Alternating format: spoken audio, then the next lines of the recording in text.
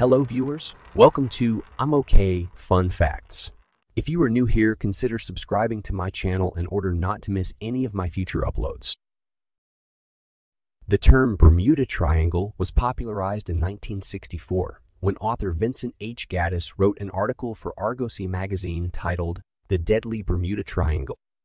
In this article, Gaddis explained that numerous ships and aircraft had gone missing in the region over the years, leading to many mysterious theories. Since then, other authors have continued to explore the topic, resulting in an array of theories and explanations.